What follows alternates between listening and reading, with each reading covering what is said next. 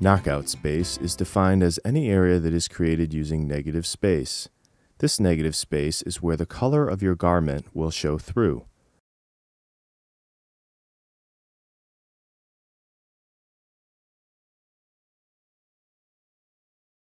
For example, this smiley face's eyes, nose, and mouth are the color of the shirt showing through the black ink printed around it. If the knockout space is not at least 2 points, it may fill in with ink during the printing process. This may also occur between closely spaced letters or when thin lines are placed closely together in a design. To check your knockout space, create a 2-point line. See if the line will fit within or between any knockout areas in your image.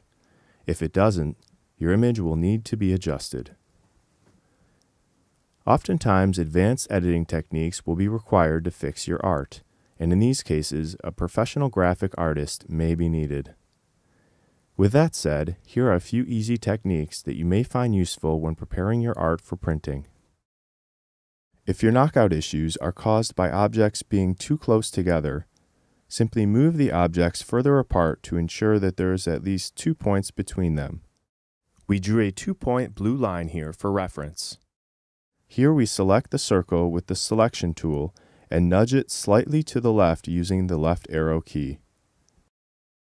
If your art contains holes or areas where the original garment color will show through, you may be able to simply enlarge the holes.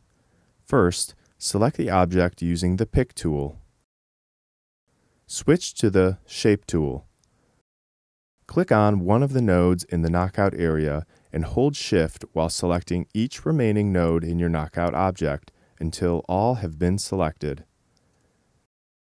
Now select Stretch or Scale nodes and drag from the corner of the design while holding Shift until your knockout area is at least 2-point thick.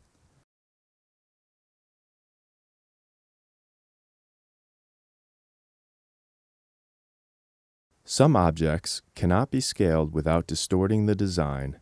This is true of the smile on the smiley face in this design because it is thin and making it large enough to meet the requirements will distort it. Other times, an object will be so complex and contain so many small areas that it is impractical to resize them.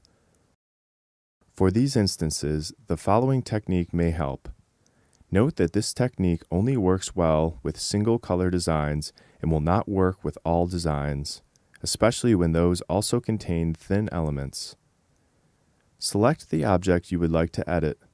Now add a thin outline by right-clicking on a color that contrasts with the color in your original design. This colored portion will soon be subtracted from your design to create a thicker knockout space. Adjust the point size of the outline until all areas will have at least 2 points of knockout after the outline is removed. Be sure your object is still selected. Then go to Arrange and Convert Outline to Object. Now open your Shaping palette by clicking on Window, Dockers, and Shaping. Switch to Trim. Uncheck both boxes, click the Trim button, and click on your design. Your design should now have proper knockout, although you may wish to edit areas that have been altered too much. For example, a side effect of this activity shrunk the head and enlarged the eyes and nose of the smiley, so you may wish to edit these after this operation. See the Fix Fonts that are unprintable in Corel Draw video for more information about fixing knockout issues that commonly occur with fonts. To review, be sure all knockout in your design is at least 2 points. Try using a combination of expanded stroke and the Trim tool to enlarge knockout areas in your design. Pro World Custom. Produce your own custom transfers at pwcustom.com.